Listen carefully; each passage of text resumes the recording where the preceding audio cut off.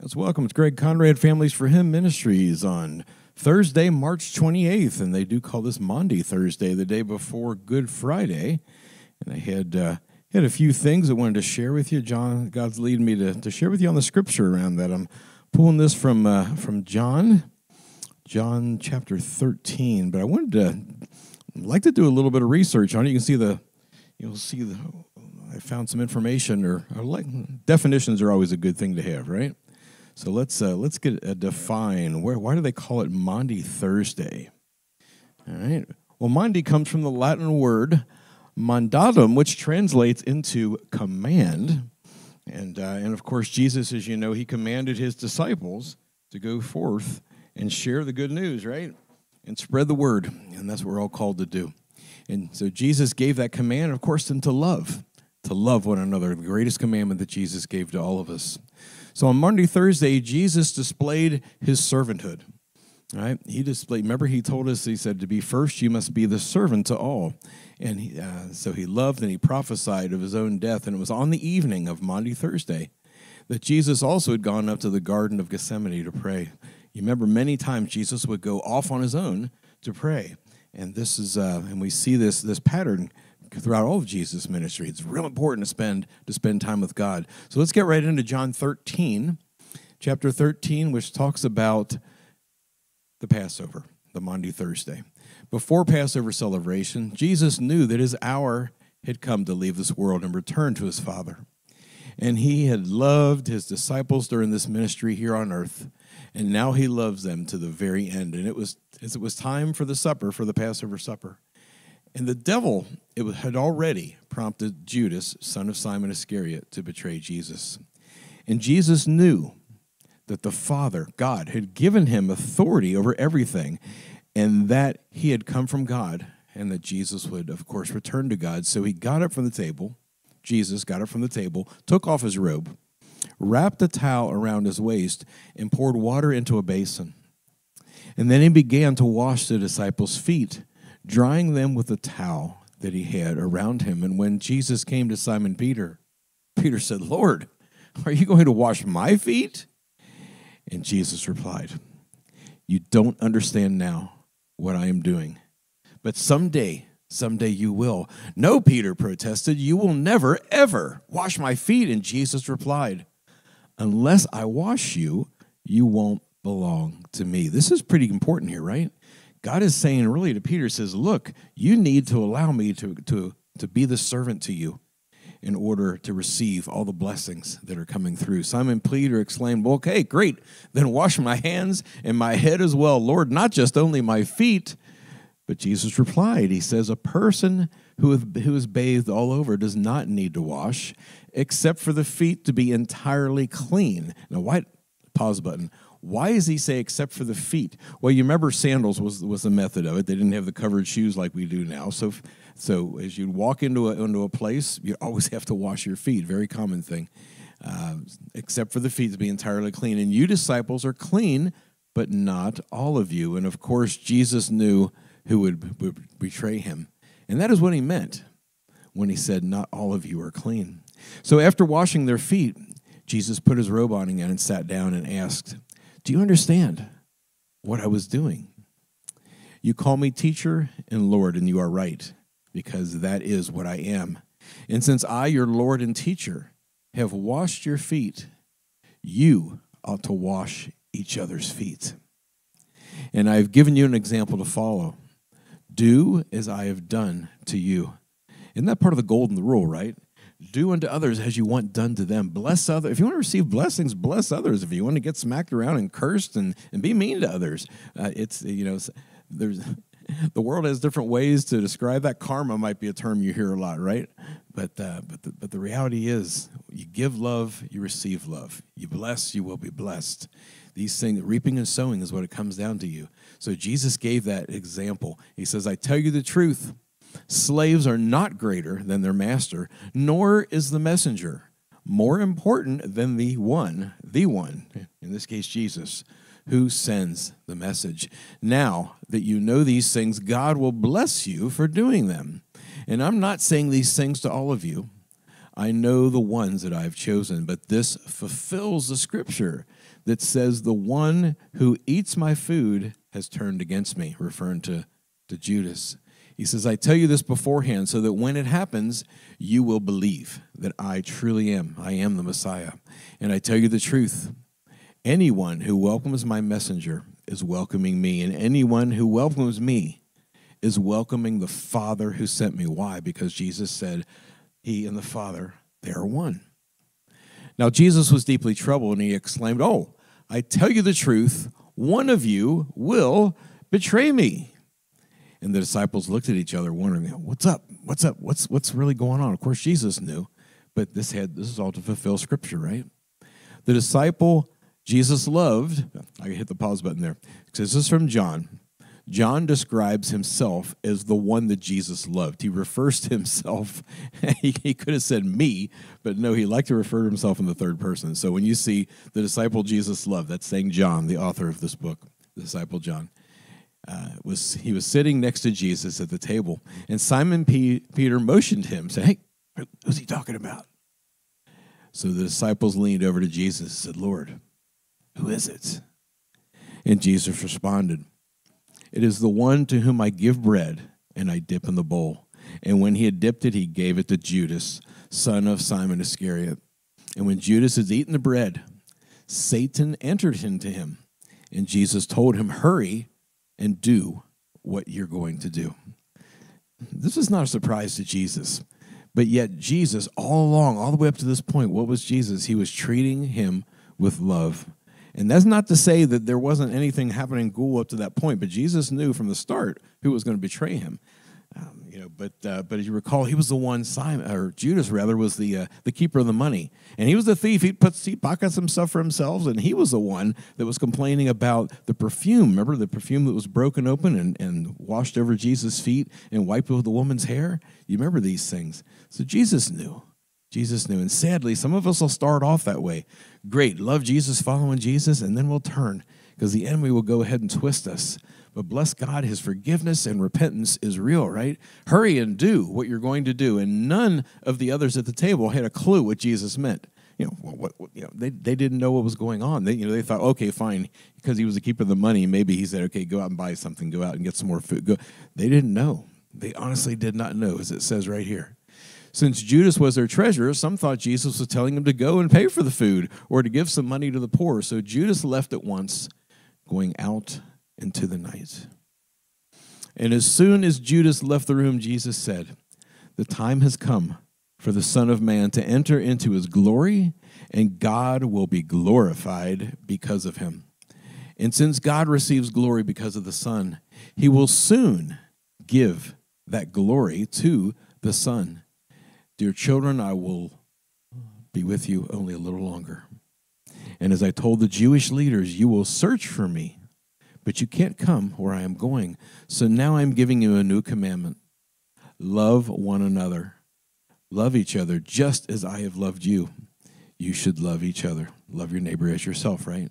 These things that even from the very beginning that God had established, Jesus essentially has taken the summation of the 10 Commandments and bringing it down to love the Lord your God above all and love one another as I have loved you. For your love for one another will prove to the world that you are my disciples. Think about that one.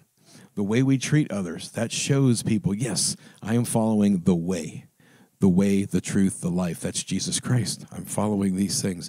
Simon Peter asked, Lord, where are you going? And Jesus replied, you can't go with me now, but you will follow me later. But why can't I come with you now, he asked. I'm ready to die for you. You know where this is going. Jesus answered, die for me? He says, I tell you the truth, Peter. Before the rooster crows tomorrow morning, you will deny 3 times that you even know me.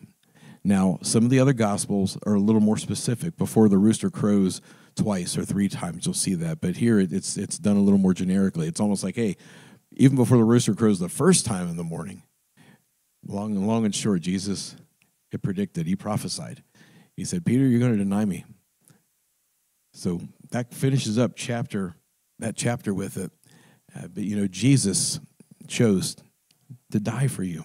Jesus was beaten. Look at this, 1 Peter 2:24. It talks about by the stripes of Jesus we are healed. Jesus took the pain that we deserve. Jesus became the sacrifice that God demanded because he's a just God. Jesus chose to become that sacrifice for each one of us to come to this. So as we're coming off of Thursday night here, moving into what we observe as Good Friday, the day that they hung our Lord on the cross to die, to take every last bit.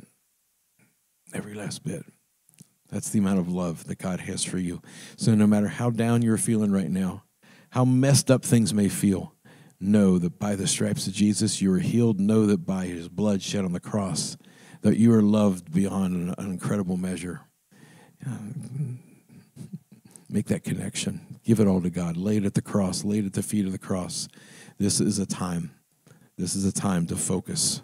Every day should be the time to focus with it. But the church calendar has a year, and a lot of churches tend to make this focus, and a lot of the institutions of the world recognize this day. Now, some of you will go through. There are some religious folk will go through and say, "Oh, this is a pagan. Easter's a pagan holiday, worshiping the sun gods, and there's rabbits and all these things." Well, guess what?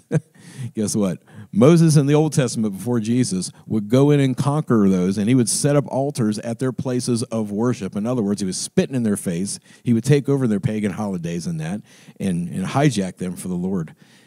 That's pretty much that's why you're seeing this on this day. Don't get hung up on all these things, guys. Just stay focused. Get that relationship with Christ Jesus. Be focused. Grab it. Run with it. I want to pray for a number of you, because a number of you are dealing with a lot of things, be it emotional or physical. You see, I have some people try and say, "Oh, so-and-so's got the big C." Well, no, if they got the big C, they got Christ. It's a little c, cancer, okay? And cancer, of course, covers just a lot of different stuff, a lot of different diseases, and a lot of things that simply are not of God. They are from the pit of hell, and they need to be cast back into the pit of hell. So let us focus on the good. Let us focus on the glory. Let us claim 1 Peter 2:24. Claim that healing that Jesus already bought for us. So for those of you who are dealing with anything right now, especially anything physical, whether you be watching now or later, put your hand where that pain may be if you can. If not, just speak this after me. Say, "This healing belongs to me because of what Jesus has done. I am a child of God. I am royalty because of what Jesus has done." Jesus declared on earth as it is in heaven. There's no sickness or disease in heaven. So we call heaven to earth right now in Jesus' name. This healing belongs to me because of what Jesus has done. So now you call out whatever that affliction or pain is, and you command it to go right now. So you have the authority. Jesus Christ gave you his authority over all darkness, and that darkness must bow. But it's got to be in the name of Yeshua Christ Jesus. Don't worry about specific stuff. "Oh, I speak a different language." And then instead of that, they call him in the Hebrew, he's Yeshua as he walked this earth. Oh, in English, he's called Jesus. Look, the devil knows when you're calling upon the name above all names, whether you're calling it in English or whatever language it is. God knows these things. And the devil knows it too. So use it and command it. So I stand right now under the authority and the power in the glorious name of Yeshua Christ Jesus, now commanding that all things, all spirits, all darkness, everything contrary to the word and to the will of God, it must leave you right now. Go right now. Get out and never return. You are not welcome. We cast you back into the pit of hell. You are not allowed to mess with this child of God. For Jesus paid the price, for by the stripes of Jesus, of Yeshua Christ Jesus, the name above all names. Thank you, Lord Jesus, for freedom. So all pain must go. If you receive relief, if things start to come back, just reclaim your healing. Go after it. All right. I was listening to a guy the other day who was talking about positive thoughts. Which is more important, to have more positive thoughts or less negative thoughts? Well, the reality is, you can think, "Oh, I'm just going to overpower them more with them by having more positive that overpowers a negative." No. The problem is about 85% of the thoughts that we have throughout the course of the day are driven to focus on negative. There's just so much negativity around us. Don't focus on the negative. Don't focus on focus to the other side. How do I do that? It takes practice. It takes practice. You got to be conscious of it. And how are you conscious of it? You stay focused on Christ. You stay focused on the Word. You stay focused on the goodness. What would Jesus do, right? That's a perfect thing. In this situation, what would Jesus do? Jesus did not come to condemn the world. He came to show the love. Now, when Jesus comes back, he will judge the world. He will condemn the world. And he's coming back soon, folks. He's coming back soon. We don't know the day. We don't know the hour. The Bible tells us and shows us all the signs. And as we get further and further and further and further through this insanity in this world, obviously we're getting closer and closer. Regardless, live each day as if tomorrow is your last day. You notice I didn't say as if today was your last day on earth. If today was your last day on earth, you'd just be giving everything away and you wouldn't have anything for tomorrow. So live as if you know tomorrow is going to be your last day. Be ready. Be ready. Bless those who need to be blessed. Give to those who ask that you know truly have a need. Yes, there's common sense, guys, but there's also this that go with God. You got to be obedient to the call of God. Many, many times I've had God tell me I need you to go ahead and bless that person, with money, with time, whatever. And sometimes I'm like, you're kidding me, God, right? You're kidding me. You got to be obedient. Be obedient to the Word of God. Make sure you're listening to the Word of God. If something pops in your head, you're thinking, I'm being told to do this. If it doesn't line up with the Word and will of God, which you can read in that Bible, if it doesn't line up, guys, that's not from God. Learn. And how else do you learn from God? You spend time with God every day, getting into His Word. I've shared before many times. I use an app on my phone called YouVersion, YOU version. You'll see it as the Bible. It's called the Bible. You'll see it like a brown and gold of a Bible book as far as an app goes. There's reading plans in there. I really like the Robert Roberts reading plan. It was written in the late 1800s, and it has you read Old Testament Scripture, and then it'll have you read New Testament Scripture, where the Old Testament stuff was affirmed, where everything was proven, right? Everything was proven wherever it can do that. God is a just God. God is a glorious God. God is a God of goodness and grace and mercy when we come to Him. So come to Jesus and bless Him. Make sure you just have an amazing weekend here as you focus tomorrow. Focus tomorrow on what the gift that Jesus really gave for you and the pain that He took for you, the gift that He's given you. And then, of course, through Saturday and Sunday, and make sure you find a church. Find a church, get with people, and just have some rejoicing in the glory and gift that Jesus Christ has given you. We know some people, that's the only time they'll attend a church, Christmas and Easter, right? I think I heard them called CEOs, right?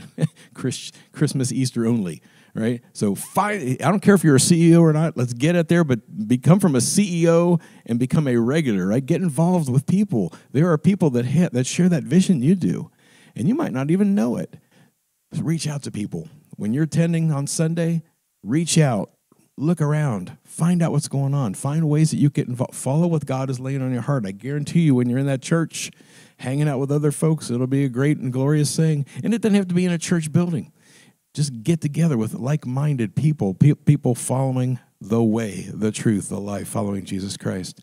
So make it an amazing weekend. I'll be back here on Sunday. Actually, we'll be here extra early. It'll be 8:30 for the sunrise, if you will. Of course, it rises a little early on that here in Cincinnati, but that's what the time we're going, which I'm thankful for. Thank you for 8:30. And then at the regular 10:30 time, the children will be here doing a play. So we have lots of great things going on for this weekend. So make it an awesome and amazing rest of the week through the weekend. Remember, you are loved, you are healed. In the name of Jesus Christ. See you Sunday.